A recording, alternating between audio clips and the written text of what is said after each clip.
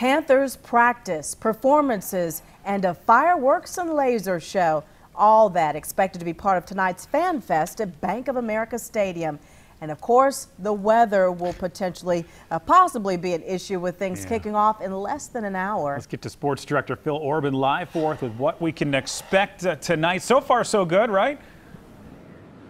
Yeah, I'm not a meteorologist. She's coming up shortly, but it is sprinkling just a little bit. That's the extent of my weather knowledge. Here's the good news. After 7 months, football is back here at Bank of America Stadium. And though it is just a practice, there's plenty to watch out for. And I have some good news. If this is your first chance to get a look at the 2019 Carolina Panthers, if you haven't made it down to Spartanburg, your team is impeccable because some of the biggest names, Cam Newton, Luke Kuechly, Christian McCaffrey, Greg Olsen, they all had a day off from practice yesterday, which means they should be full go for today. That means seeing Cam Newton as healthy as he's been in a long, long time. We've seen him throwing it downfield in Spartanburg, connecting long passes to Curtis Samuel and DJ Moore. A lot of fun tonight expected in these 7-on-7 and 11-on-11 drills. Now, as the official television partner of the Carolina Panthers, we will have you covered everything, not just inside the stadium, but getting to the stadium as well. And for that, we'll turn it over to Traffic Team 9's Mark Taylor in studio. Mark? Already a slow go, Phil.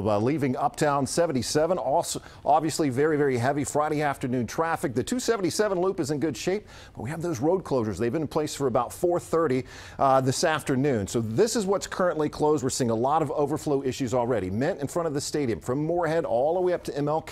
You've got Stonewall between Church Street and Mint, and then you also have Graham between MLK and Mint. So that's the section that you'll need to avoid. I'm already seeing a lot of heavy congestion on Graham Street. Overflow on some of your alternates. Church, which also has construction, Tryon, and College. It's going to take a little extra time to leave Uptown, and if you could use the John Belkin Brookshire as an alternate route to kind of navigate the streets in Uptown.